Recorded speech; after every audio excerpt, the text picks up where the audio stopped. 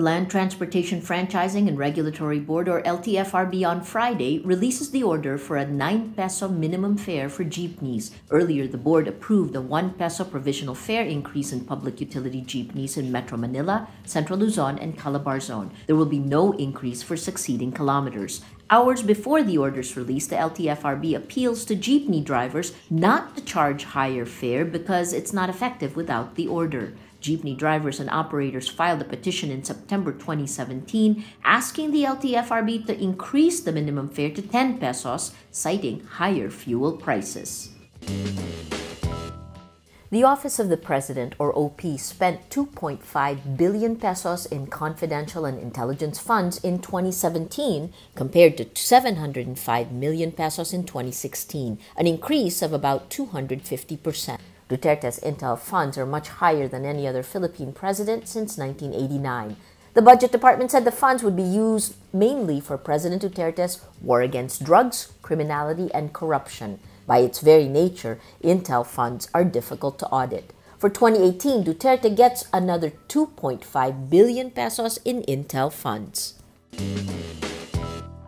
The Philippines deports Methodist missionary Tawanda Chandiwana of Zimbabwe after the Bureau of Immigration frees him after more than 8 weeks in detention. The Immigration Bureau accuses Chandiwana of overstaying and engaging in political activities. Chandiwana's lawyer, Christina Conti, tells Rappler the missionary was released Thursday and left the country around 3 p.m. the same day. Chandiwana is expected to arrive in Zimbabwe Friday night. The BI ordered Chandiwana and 2 other Methodist missionaries, American Adam Thomas Shaw and Malawi national Miracle Osman, to leave the Philippines because they allegedly joined political activities. Shaw left the Philippines on Wednesday. The NCCP says it hopes Miracle Osman will be finally given clearance to leave the country soon.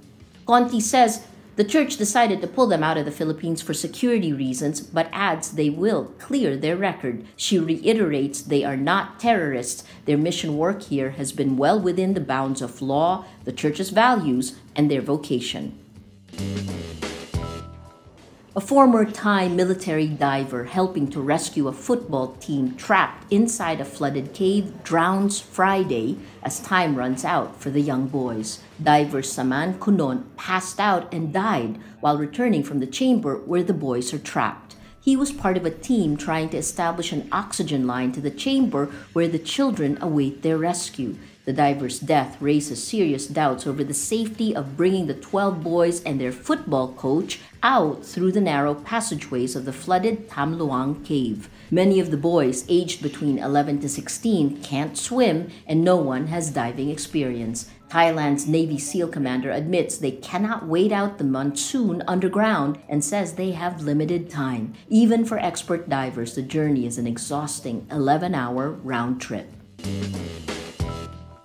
State Weather Bureau Pag-asa warns the southwest monsoon will bring rain to parts of Luzon and Visayas on Saturday, July 7th. The monsoon will also be enhanced by Maria, a typhoon which has intensified outside the Philippine Area of Responsibility, or PAR. In a bulletin issued 4 p.m. Friday, Pag-asa warns Metro Manila, Batangas, Cavite, Bataan, Palawan, Oriental Mindoro, Occidental Mindoro, and Western Visayas will experience light to heavy rain on Saturday due to the southwest monsoon. These areas should be on alert for possible flash floods and landslides. Typhoon Maria strengthened further while outside PAR. It now has maximum winds of 185 kilometers per hour and gustiness of up to 225 kilometers per hour. The typhoon is located 2,060 kilometers east of central Luzon, still moving north-northwest at 15 kilometers per hour. If Maria's speed and direction do not change, it could enter PAR on Monday morning or afternoon, July 9th, and will be given the local name Gardo.